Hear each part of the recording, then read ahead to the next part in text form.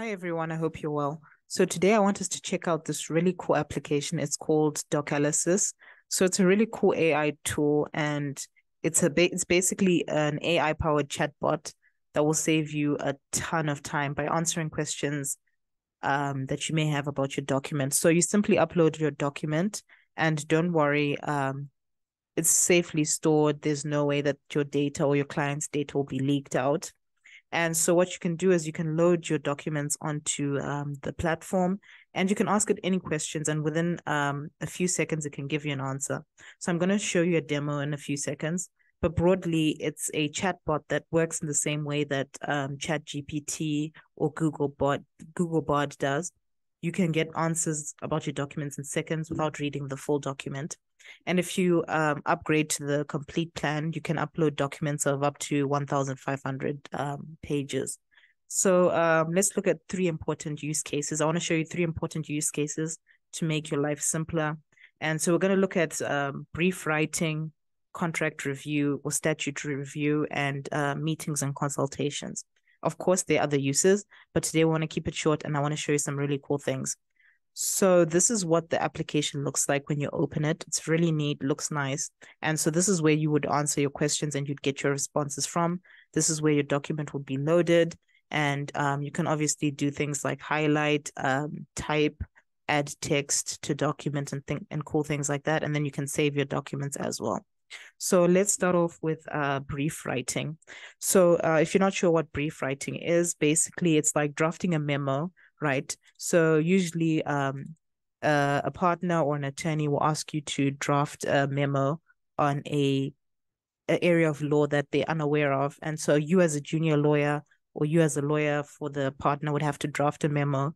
And it's basically a summary of what has to be done, right? Because lawyers don't know anything, don't know everything, believe it or not. So I'm going to show you a memo. So this is like basically what a memo would look like. It would have the heading of the memo and then a bit of detail about what the case is about. And so let's just try adding a file here. So let's just say you have a client, they want to know how to apply for shop license, right? Say you haven't read the Shop Licenses Act and you just want a brief understanding of what the Shop Licenses Act is about or how a client can apply for Shop Licenses Act. And then you're going to need to write a memo. So it's basically a summary of your findings and your legal analysis, and then you send it off to your partner. So you'll load your document. My internet is a bit slow, bear with me.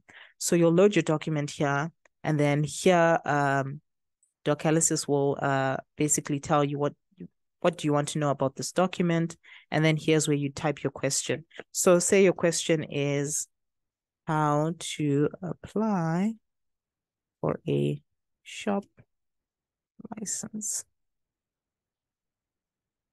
Right.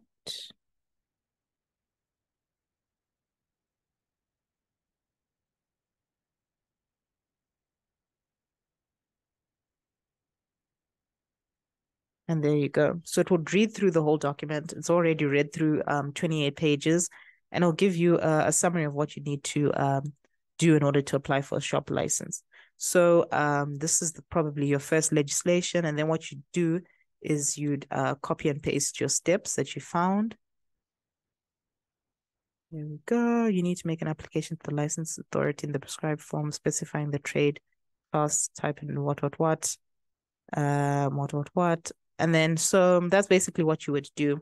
And so this is basically what you'd find in the act, right? And then you'd obviously say pages 8 to 9, and then you'd specify the Shop Licenses Act, where you got the information, and then you'd load the next piece of legislation. So if it's a regulation, you'd add the regulation, ask the similar questions, and then add it to your memo.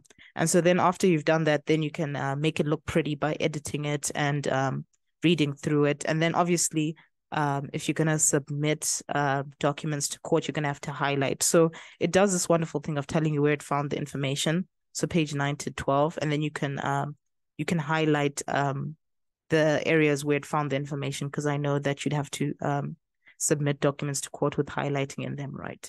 So that's essentially what you can use it for in brief writing. And then you can also use it for making course outlines if you're a law student. So if you're a law student, and I'm pretty sure you're aware of like course outlines. So summarizing cases. So basically what you can do is you can upload a file like this case here, and then get a summary of it and then add it to your course outline. You can add legislation like the Shop Licenses Act we've just found. You can ask questions and add summaries of the Shop Licenses Act, and you can add it here. So let's try summarize this document. Summarize this document.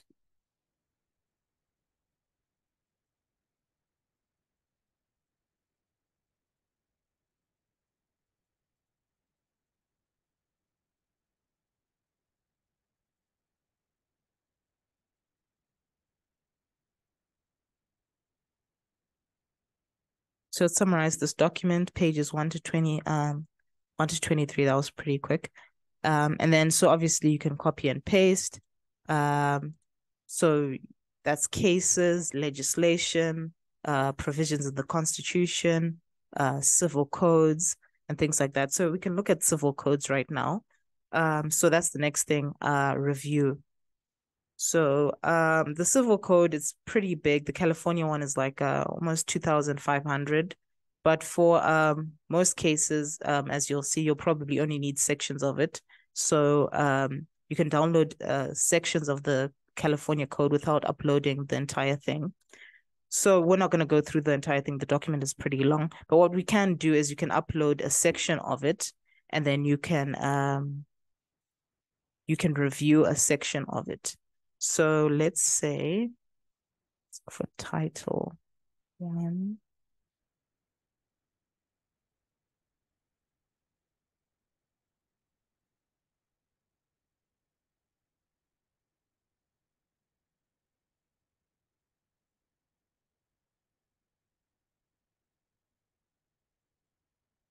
Okay, so it says I'm done analyzing your document. What do you want to know about the document?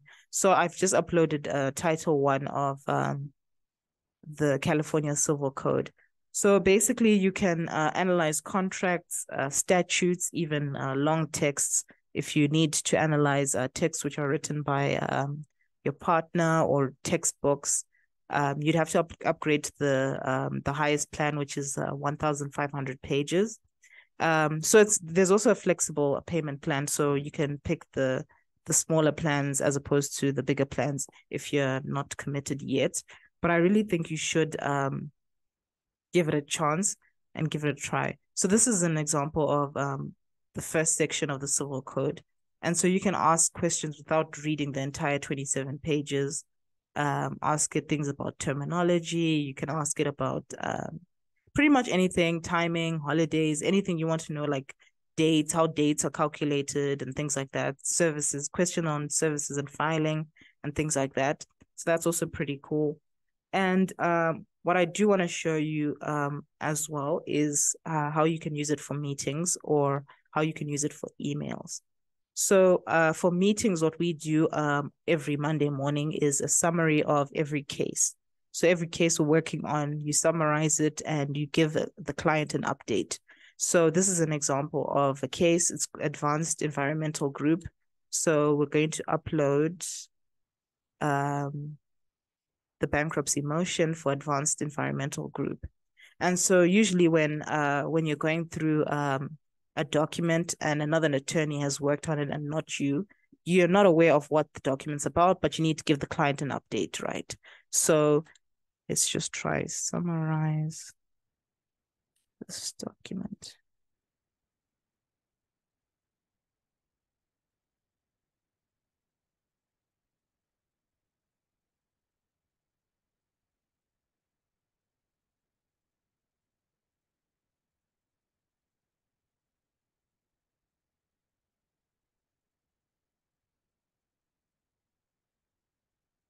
There we go. So this motion was filed by the Chapter 7 trustee of Advanced Environmental Group, LLC, the United States Bankruptcy Court.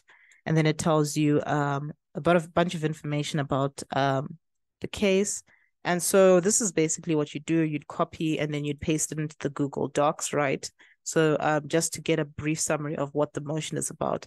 And then when you need specific information, like we usually want to know the assets to be sold.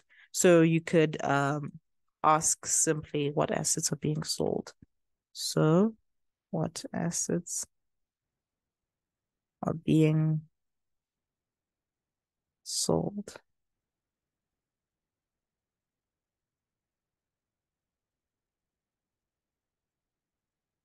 There we go. So the assets to be sold are X, Y, and Z. And I'll tell you where it got the information because then you'd also want to just highlight. And so that's the information you'd copy and paste here. Certain information that we also want are dates, like the auction date or bid deadline, purchase price. You can simply ask, you don't have to read the whole document. So say we want to know, what is the proposed purchase price?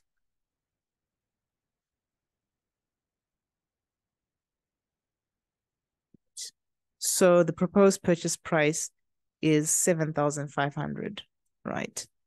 That's a figure we'd want to know. And then we'd also want to know bunch of other things. What else would we want to know? Oh, auction date. If there's an auction date, when is the auction? When is the auction?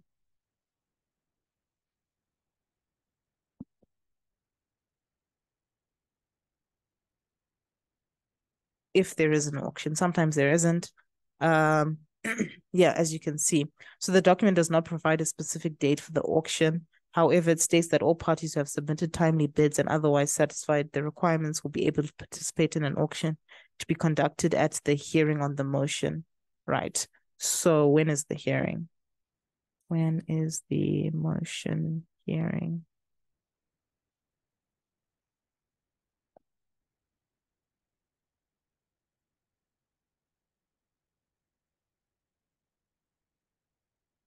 Right. The motion hearing is scheduled for May 24.